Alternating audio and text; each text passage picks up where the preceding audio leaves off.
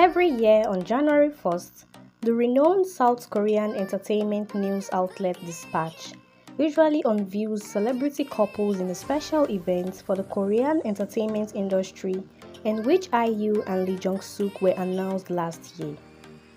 However, January 1st, 2024 witnessed an unusual occurrence as Dispatch has kept quiet.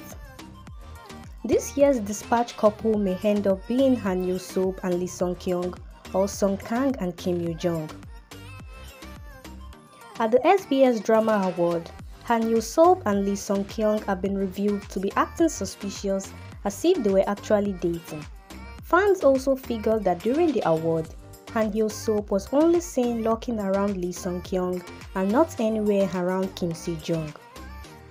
In addition, Hyo Seop was caught on camera pulling off his jacket for Kyung at the event, raising bigger suspicions.